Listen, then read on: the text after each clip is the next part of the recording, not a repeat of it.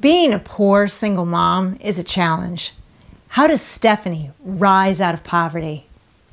Maid, a memoir by Stephanie Land. Stephanie is a young adult who has a dream of going to college and becoming a writer. But she gets into a relationship and she gets pregnant. Her boyfriend wants her to abort. She wants to keep the child. She rips up the college application and they make the best of it to be a family. But after a year of physical and verbal abuse, she wants a better life for her daughter Mia. She moves into a homeless shelter and she gets a job working at a cleaning company. While Mia is in daycare, Stephanie works very hard.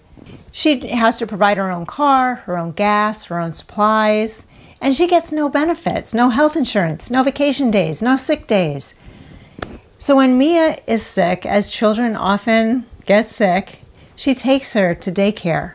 But one day the daycare says, no, she needs to stay home. She's too sick. So Stephanie stays home with her and she gets fired from work.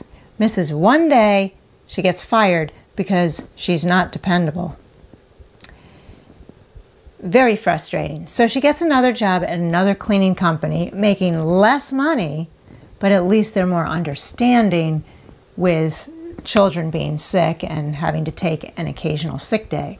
However, Stephanie wants to get out of the homeless shelter and then out of transitional housing. It's very difficult to live in that type of housing. There are a lot of restrictions, and that's more explained in the book. So she starts taking on her own clients, and she can make double the money with her own clients, which is great, but she still can't save because the more money she makes, the less government assistance she gets, and then she has to pay more for the daycare. So she's still not able to get ahead. So how does Stephanie get out of poverty?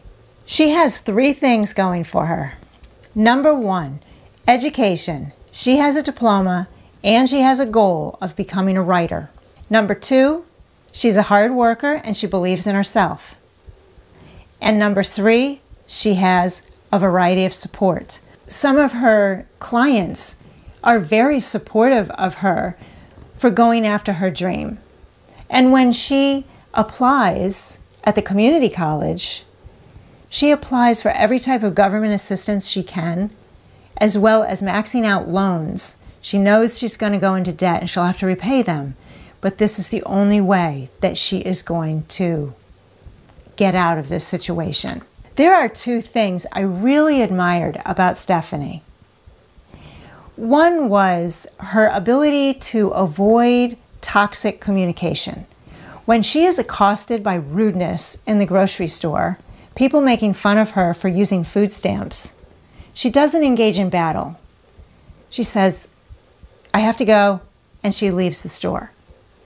The same thing is if somebody is being rude to her on the phone. I have to go, and she hangs up. And that's really important, to not let that toxic communication mire you down in negativity. The second thing is that she expresses both sides of the situation. When she sees that people are being mean to her, yes, it hurts, but she is able to see that they are struggling with their own issues and are often projecting anger onto her. So being able to recognize this prevents her from drowning in negativity and holding in that anger. If you can let frustrations go and stay positive, it's a lot easier to move forward.